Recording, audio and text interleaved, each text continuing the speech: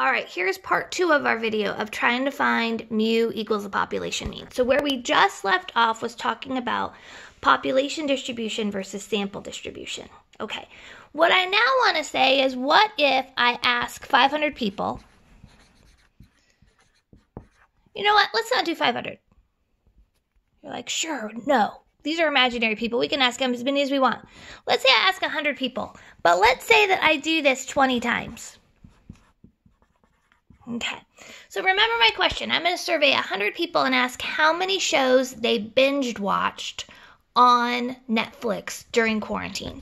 So let's say the first 100 people, when I take that sample, I get the answer of 7.2. So 7.2 shows. The next sample, I get 8.5. The next sample, I get 6.9. Okay, so you feeling me? So we're going to do this 20 times. So I'm going to have 20 X bars.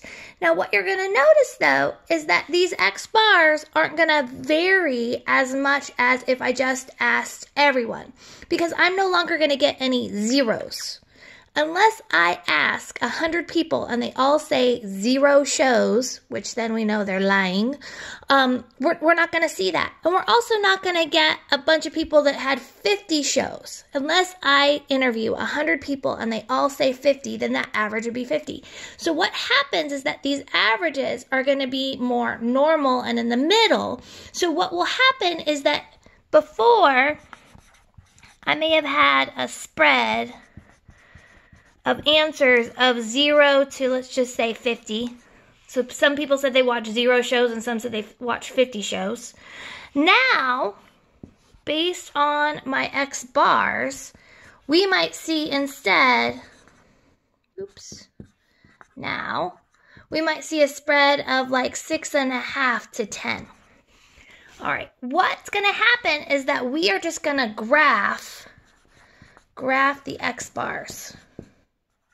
So what will happen when I do that, when I graph the X bars, is it's going to tighten way up. No longer are we going to have the wacky spread. It's going to be much, much narrower. And when I found the mean of the means, so when I find the mean of all the X bars, what I should get is something super close to the population mean that I want. Okay. This is called a sampling distribution. Not the distribution of a sample, a sampling distribution. A sampling distribution is saying that I'm taking 20 X bars, graphing those X bars, and what I get is a very, very, very tight graph.